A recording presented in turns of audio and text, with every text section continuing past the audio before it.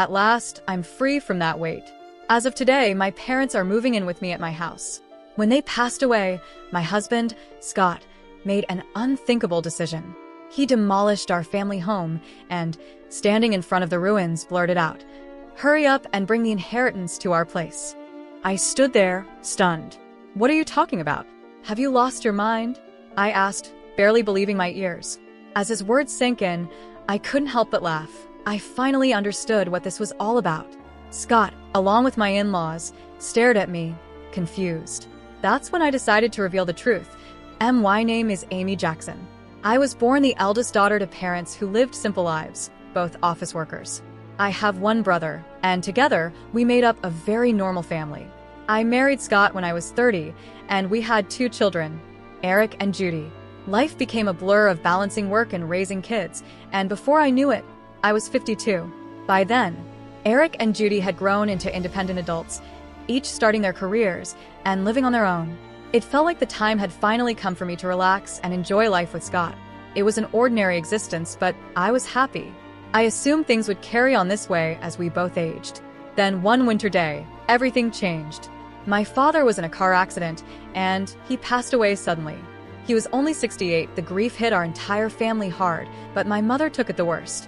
She was so depressed she could barely eat. "Mom, you have to eat something." I would tell her over and over, but she would always respond the same way. "I know, but I just don't have the appetite. It feels like there's something stuck in my chest." My brother and I assumed it was simply the weight of her grief, and for a while, we just watched her struggle. But when she rapidly lost weight in just 3 weeks, my worry grew. I took her to the hospital, hoping for reassurance, but instead, we received devastating news. Cancer. It was advanced, and surgery wasn't an option. She had about a year left to live. I hadn't even had the chance to properly take care of my parents. Just as I was reeling from losing my father, now my mother was battling a terminal illness. I was more devastated than I had been at my father's passing, but I knew I couldn't grieve forever. My brother lived far away and couldn't be much help, so the responsibility of caring for our mother fell to me. I approached Scott, telling him I wanted to move in with her. I couldn't bear the thought of leaving her alone during such a difficult time, both emotionally and physically. But Scott's response wasn't what I expected. "We just dealt with your dad's funeral, and now I have to get dragged into more of your family's problems?" He sighed, clearly annoyed. "You don't have to put it like that," I replied, trying to stay calm. "Can't we just take her to and from the hospital? Do we really need to live with her?" Scott's frustration was mounting. "She might feel lonely," I added softly. "If it's too much, maybe I could stay at my family home for a while." But Scott's indignation only grew. "And who's going to take care of my meals while you're gone?" he snapped. "I'll come and cook for you," I offered. "And what about cleaning? Laundry? Who's going to handle all that?" he demanded, and I fell silent. I had every intention of doing as much as I could, but the reality hit me hard. I couldn't do it all like before. And hearing him say it hurt even more. If anyone accused me of being selfish for wanting to care for my mother, I wouldn't have had an argument to defend myself. My mother, always considerate, would likely say everything was fine, but I couldn't ignore the feeling that I needed to be there for her. "Fine," Scott finally said, though his voice dripped with resentment. "But I'm not helping with any of it, got it?" His attitude was arrogant, but at least he agreed, and that was all I needed for now. "I'm sorry and thank you," I said, though the words felt bitter in my mouth. Even though I thought he was being unfair, I swallowed my frustration and thanked him anyway. Despite the tension, Scott and I moved in with my mother at the family home. Before that, we'd been living in a house provided by Scott's employer. As an only child, Scott had always planned to live with his parents, and since his father was keen on the idea, we hadn't bothered buying a place of our own. The company housing had been convenient for work, and at just $11,000 a month, the rent was hardly a burden. Now that we were living in my family home, there were no rent payments, and we had more space. I think, in some ways, Scott didn't mind the change. Living here wasn't entirely bad for him. Scott kept his promise. He didn't lift a finger to help. But I was still glad to be with my mother. On some days, she seemed full of energy, but more often, she was weak and spent much of the day resting. I took care of everything, preparing her meals, feeding her, and managing her medication. There was no way she could have handled it all on her own. "I'm sorry, Amy." "Thank you," she would say often. "It's such a big help to have you here with me." I should thank Scott too. My heart ached at her words. She had no idea how harsh Scott had been about the situation, and yet, she was grateful to him. 2.1 evening, after my mother had gone to bed, Scott came home, and I tried to bring up my mother's treatment while serving him dinner. Without missing a beat, he shot me an icy glare. "I don't know what you want from me," he snapped. "I told you, I'm not helping with any of this." His refusal to even listen cut deeply. I wasn't asking for much. I just needed someone to talk to, someone to confide in. But Scott had shut himself off completely. 2 months passed, then 3, and nothing changed. He kept complaining about living together, acting as if he was doing me an enormous favor by simply existing in the same house. With each passing day, his behavior became more unbearable. I didn't have the strength to argue with him. I was too consumed with worrying about my mother, and on top of that, I was trying to be considerate of Scott's feelings. The stress weighed heavier on me with each passing day. As we neared the 2-year mark of her prognosis, my mother's condition suddenly worsened, and she was hospitalized. 5 days later, she passed away. Even though I had tried to prepare myself for this moment, the loss was devastating. My brother's family and my children rushed to my side to help with the funeral arrangements, but during times like these, all you want is for your spouse to be there for you. Scott, though, was nowhere to be found. Instead, he was off in a corner, laughing and chatting with his parents, offering no help at all. Thankfully, my brother stepped up and took charge of the funeral preparations, and somehow, we managed to get everything in order. But Scott, who should have been seated with me in the family section, chose to sit at the very back with distant relatives. "Scott, come sit in the family section," I urged him quietly. He just shrugged. "No, I'm fine back here." "I'm not a blood relative anyway," he replied. "But you're my husband," I insisted. Just then, his mother chimed in. "He's your husband, Amy, but he's not your mother's son. Scott belongs here with us. He's an outsider when it comes to your family." Her words stung deeply, leaving me speechless. Hearing that from my in-laws, in such a delicate moment, was more painful than I could have imagined. Where I come from, it's customary for sons-in-law to sit with the family during funerals, though I knew this might vary by region. With Scott choosing not to sit beside me, distant relatives began whispering, wondering if we had separated. It's one thing for people to gossip, but all of this could have been easily avoided if Scott had just taken his place next to me. Feeling a deep sadness that my own husband wasn't by my side, we still managed to bid farewell to my mother peacefully. After the funeral, my brother's family, my children, Scott, and his parents returned to my family home. "Thank you for coming, especially during such a busy time," I said to my in-laws as I offered them tea. They laughed and replied, "Really, it's something. First your father, now your mother. These funeral expenses are a burden for us too, but at least that's the end of it." I was stunned by their callousness. What did they mean by that? I couldn't believe they would say something so heartless. Forcing a smile, I excused myself, but just as I stepped away, I overheard Scott talking with his parents. "It must have been tough for you, Scott, living with outsiders," his mother said sympathetically. "Yeah, dealing with Amy's whims was such a pain," Scott responded casually. My fists clenched in anger. A husband shouldn't just follow his wife's demands. "If you don't like something, you've got every right to refuse," Scott continued, with a smug tone in his voice. Their laughter echoed through the house, unbearable. But this wasn't anything new. Scott's parents had always been insensitive and rude. When we got married, his mother had said, "Couldn't you find someone more attractive?" His father had joked, "Beauty gets boring after 3 days, but with Amy, at least you won't get bored." And Scott, he had just laughed along. Looking back, neither Scott nor his parents had ever offered a single word of comfort, not at my father's funeral, and certainly not after my mother passed. Instead, they only ridiculed me for so long. I had felt guilty for imposing on Scott. But now, I found myself questioning his behavior, not just as a husband, but as a person. I had spent so much time worrying about Scott's feelings, trying to be considerate, all while just wanting to do right by my mother. Now, I realized that I had no reason to feel guilty, especially since he hadn't supported me at all. As I simmered in anger, Scott and his parents carried on laughing and chatting in the other room. If my brother's family or my kids had heard them, they would have been just as upset. But luckily, they were in the kitchen, and I was the only one who had to endure hearing their cruel conversation. Then, out of nowhere, my mother-in-law's voice cut through the room. "Amy," she called. "Yes," I replied, startled. "Can I have this?" she asked, holding up my mother's purse. I stared at her, confused. "Well, your mother won't be needing it anymore, right?" Scott suggested I take it home. Maybe I'll just keep it, she said casually, inspecting the purse as if it were an item in a store. I couldn't believe her audacity, especially right after the funeral. Stepping forward, I took the purse from her hands. No, you can't, I said firmly. Her face changed, not because she wanted the purse so badly, but because I, her daughter-in-law, had dared to stand up to her. But I held my ground. We're not ready to go through my mother's belongings yet. I continued. We'll distribute her keepsakes among the family later. My mother-in-law's face flushed with anger. What do you mean by that? Are you saying I'm an outsider? She demanded. Didn't you say at the funeral that Scott was an outsider to my mother? So why is Scott considered an outsider, but your family isn't? I shot back. Scott and his father turned red at my words. What are you saying? Apologize to Mom? Scott barked, outraged. How disrespectful of you to speak to her like that. Their raised voices drew everyone from the other room into the commotion. I hadn't expected to be called an outsider after everything I had done. Let's go home, Dad.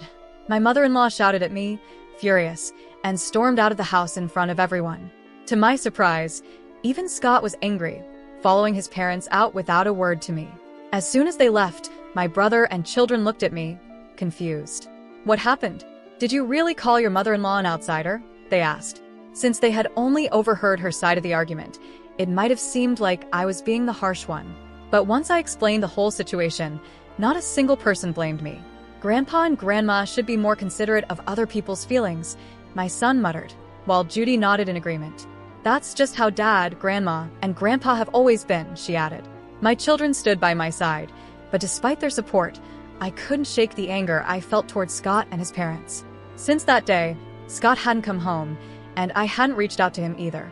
I didn't think I should be the one to apologize, and even if he did, I wasn't sure if I could ever forgive him. But I also knew things couldn't stay like this forever. Then, one day, Scott finally came back. Welcome home. I greeted him, though I had to suppress the anger that surged up the moment I saw him. It's been tough, huh?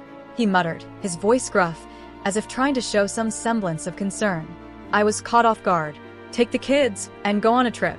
A change of scenery will do you good, he said, handing me a set of travel vouchers. I was speechless. Tears welled up in my eyes, and I couldn't stop them from falling. It might have been the kids' idea, but the fact that Scott had gone along with it touched me deeply. I called the kids right away to plan the trip. Really? Dad suggested this. Eric asked, astonished. It's surprising, isn't it? I laughed. It genuinely seemed like this was a gift from Scott, and I wondered aloud, maybe Dad feels bad about what happened. The thought made me chuckle. Grateful, I accepted the travel vouchers from Scott. I'll be off then, I said. Yeah, take your time. Stay with the kids at their places too, if you like, Scott suggested. Really? I can't be away that long, I protested. Don't worry about me. I'll relax at my parents' place. Just enjoy yourself, he replied, and with that, Scott set me off. Judy was thrilled to have me visit, so before the spa trip, I made a stop at her place, and then at Eric's. I hadn't been able to visit them often while caring for my mother, so I tried to help out by cooking and freezing some meals for them. Mom, you should relax, but thanks, this really helps, they both said, clearly delighted to have some of my homemade meals at home. This chance to reconnect with them was all thanks to Scott's suggestion. Finally, the long-awaited spa trip arrived, and I spent a relaxing time at the hot springs with my children. The exhaustion from caregiving, and even the sorrow of losing my parents, seemed to lift a little during those peaceful days. I was away for almost a week, and when the trip ended, both of my kids returned to their homes with bright smiles. That was fun. We should thank Dad, for once, Eric said. True, just this once, Judy added with a smirk. But I wonder if he's up to something. I laughed. Don't say that. Dad was thinking about us in his own way, I replied, amused by their banter. When I returned home, ready to share my happy memories with Scott and to restart our life together as a couple, I was stunned. The house. What had happened to the house? I stood there, speechless, staring at the spot where my family home should have been. It was gone. Out of nowhere, Scott appeared, with his parents trailing behind him. They were grinning as I stood there, frozen in disbelief. Scott, what's going on? I asked, my voice shaky. Scott's smile twisted into something sickening. Finally, I'm rid of that baggage. Starting today, my parents are moving in with me at my house, he said, beaming. What are you talking about? I asked, struggling to stay calm. Have you lost your mind? Your family home has been demolished, Scott said, almost gleefully. Now hurry up and bring the inheritance to our place. Whatever you inherited, it's mine now. In that moment, the truth sank in. The disappearance of the house was Scott's doing. All for the inheritance. Betrayal washed over me. I had been thinking about our future, imagining a new start with Scott, and instead, I came home to this. Indescribable sadness and fury churned inside me, but I knew one thing. Demolishing the house wasn't going to work in Scott's favor. I wouldn't let it. I suddenly burst into laughter at the absurdity of the situation. Their smirking faces only fueled my amusement. Scott and his father looked at me, baffled. "Why are you laughing?" Scott asked, confused. "Has she gone mad?" My mother-in-law muttered, eyeing me as if I were some eerie creature. Facing the three of them, I finally spoke. "Do you even know what you're talking about? I haven't inherited a single penny. There's no inheritance." With that, I burst into laughter again, unable to contain myself. They had mistakenly convinced themselves they'd strike it rich, and their wild imaginations and rash actions only made the situation more ridiculous. "What do you mean? Explain yourself," Scott demanded, his face twisted with frustration. But I stayed silent. I saw no reason to enlighten them. Instead, I looked at Scott, calm and firm. "Before anything else, I'm not living with strangers. If you want to live together, go ahead alone." Ignoring Scott's question and outright rejecting his plan only made my mother-in-law more furious. "You helped with your parents' housework, but you won't help us? You know the circumstances, don't you? I agreed to live together, didn't I?" she shouted. "I told you I never wanted to live together. Have you forgotten? You were the ones who pushed for it just to avoid doing the housework." I shot back, my anger rising.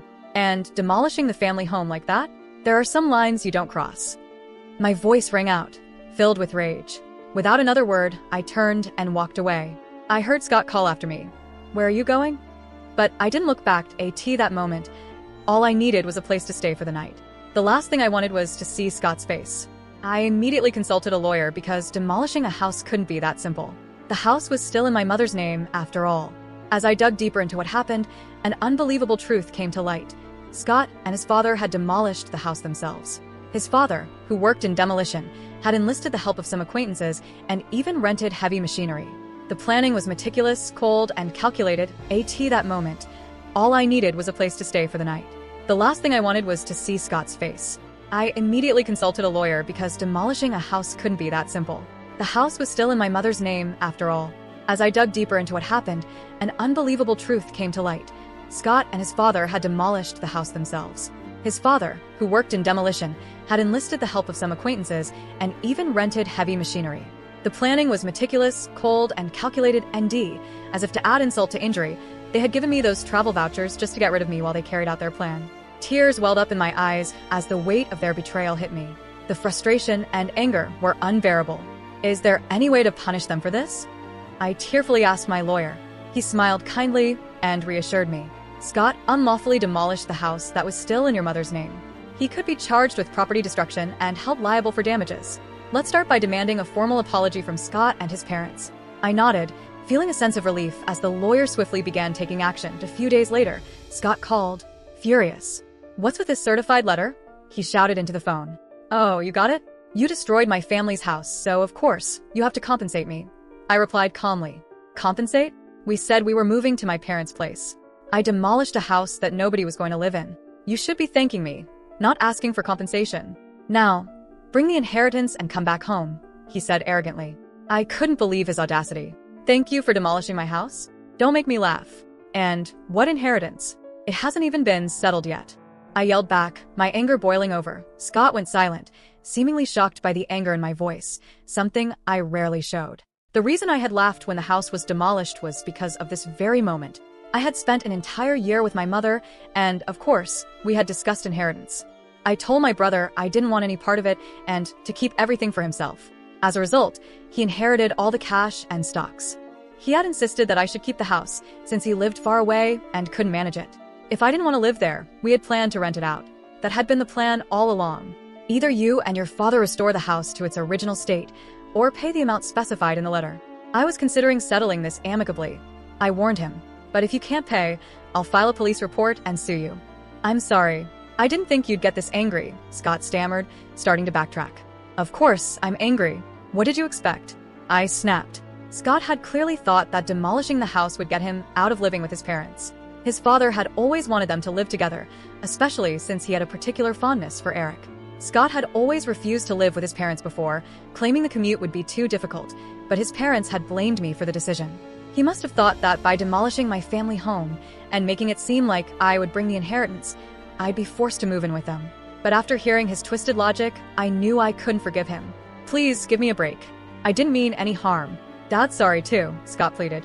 If you're truly sorry, then agree to the settlement, I said firmly before hanging up the phone. Scott kept calling and texting, apologizing over and over. But I had no patience for his empty words. If you're sorry, just transfer the money, I told him, pushing him away emotionally. I knew that no amount of money could restore my childhood home, but this was the only way I could cope with the unbearable betrayal. I stayed at Judy's place for the time being. My brother, his family, and my children were all aware of the situation. My brother, who had every right to be furious about the house being demolished without his consent, took a measured approach. I won't interfere, but I'll help however I can. Do what you think is best, Amy, he said. Everyone stood by me, condemning Scott's actions and offering their full support. A month went by without a single payment from Scott, no compensation, no alimony. Worse yet, I hadn't heard from him at all. I knew I couldn't stay at Judy's forever, and I wanted to get the money as soon as possible, at least to establish a stable foundation for myself. But just when I thought things couldn't get any more shocking, Judy showed me something that made my heart sink. This apron looks a lot like Grandma's, she said, holding up her phone. I took a look and, to my horror, it was a listing on a flea market app. The apron was unmistakable. It was one I had made for my mother, a unique piece. My stomach dropped. This is Grandma's apron.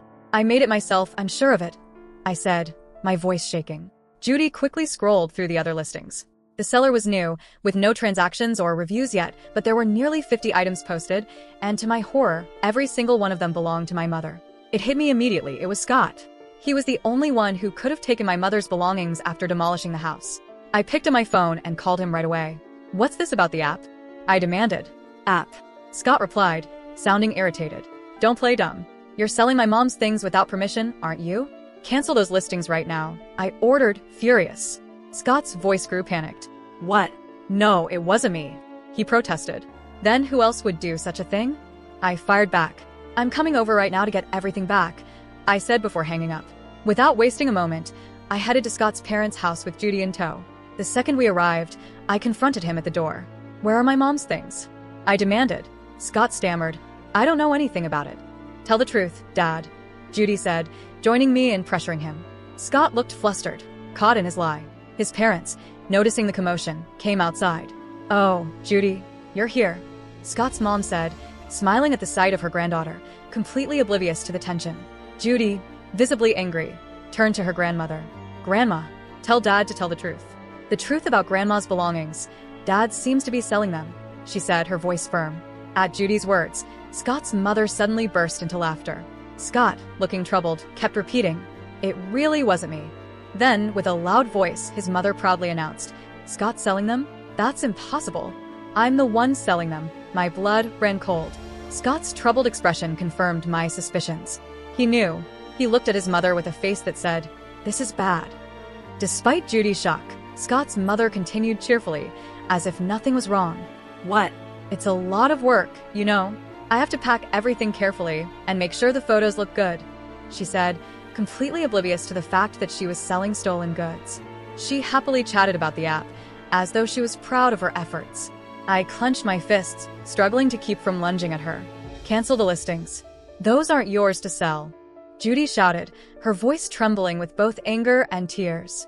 But Scott's mother just frowned. What's the big deal? I finally found a hobby I enjoy, she replied, as if her actions were harmless. I use what I can and sell the rest for a little pocket money. It's good for preventing dementia. I'm the only grandma left, so Judy wants me to stay healthy and live long, right? She said, completely nonchalant. Pleading with her was useless. She showed no remorse, no understanding of the gravity of what she had done. Realizing that talking wouldn't get us anywhere, I decided to take action. Judy, let's go, I said firmly. But, Mom, Judy started. It's okay. Let's go, I repeated, pulling her away from the house and heading straight to the police station. I hadn't planned on filing a report for the demolition of the house, but theft was a different story. When I explained to the police that my mother's belongings were being stolen and sold online, they took swift action. Scott's mother's account on the flea market app was suspended, ensuring the items wouldn't be sold any longer. On the way back from the station, I called Scott. "I had your mother's account stopped," I told him. "You knew about it, didn't you? You're complicit." "No, I didn't know," he stammered. "Well, I've filed a police report about the theft. You'll need to cooperate with the investigation," I said sternly. Scott became frantic. "What?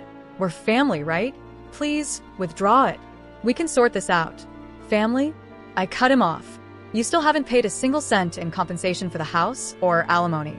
And there's been no sign of any remorse from you." My voice rose, and Scott fell silent, taken aback. Despite everything, I realized I still had feelings for him after all these years together. I sighed. "I'll wait for the money, but I won't forgive the theft. Return everything. And Scott, your father didn't look well. Has he seen a doctor recently?" "What?" Scott muttered, surprised by my sudden concern. "I'm not a monster, Scott. I'm just passing on the message," I said and hung up the phone. Scott's father, whom I had just seen, had looked alarmingly thin. He hadn't spoken much, and his complexion wasn't just pale, it was unnaturally dark.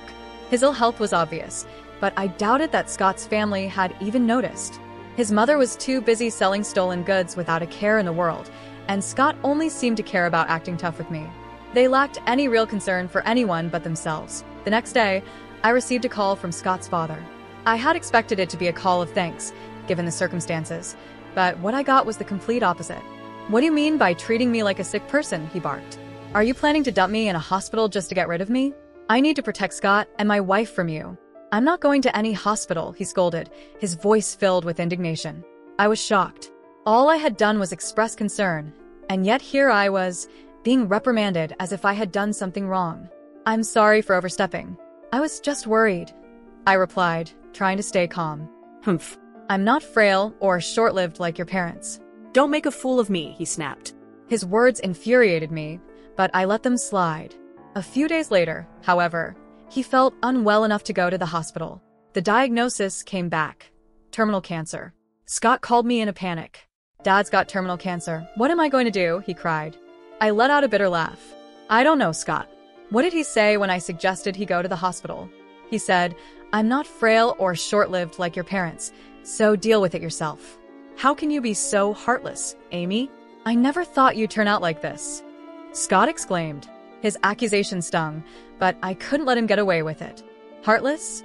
Did you or your family say a single kind word when my mother was sick? Reflect on your own actions before judging me." I snapped, and with that, I hung up. As I had expected, Scott's father passed away shortly after.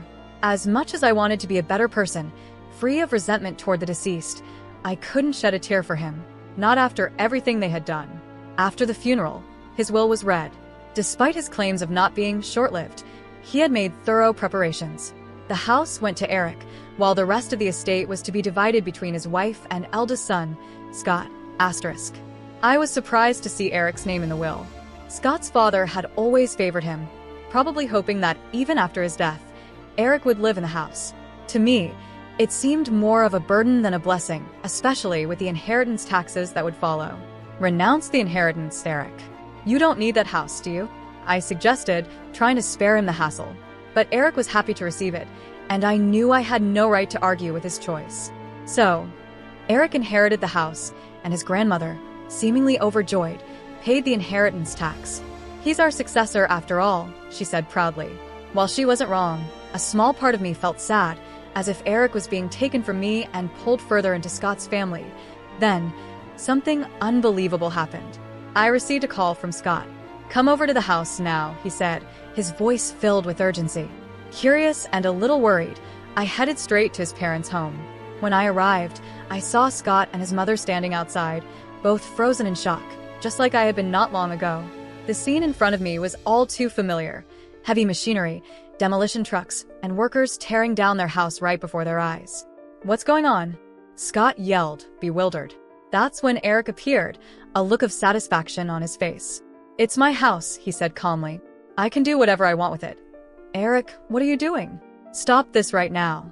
Scott screamed, his voice desperate. Eric didn't flinch. "Stopping it now won't make the house livable again anyway," he replied calmly, watching as the demolition continued. Scott's mother and Scott fell to their knees, pleading with Eric to stop. But Eric just laughed coldly. Did you forget what Grandpa and Dad did to Mom's house? Grandma, you were just as awful to her too, weren't you? Did either of you ever apologize for that? Eric's smile faded, replaced by a sharp glare directed at both of them. As the noise of the heavy machinery echoed around us, I couldn't help but feel a sense of relief wash over me. The house that had represented so much pain and betrayal for me was finally coming down. Justice, in its own way. In the end, Scott finally paid the damages and compensation, using the assets he had inherited. Eric, true to his word, retrieved all of my mother's stolen belongings from Scott's mother and returned them to me. As he handed me my mother's things, Eric smiled and said, "You always have me and Judy." For the first time in what felt like forever, I let the tears flow. Tears of relief, not sorrow. With their house gone and no money left, Scott and his mother had no choice but to move back into the company housing. It was ironic, really. We had moved out of the company house, but now Scott and his mother were forced to return, becoming the subject of gossip and rumors. Karma had come full circle. Asterisk.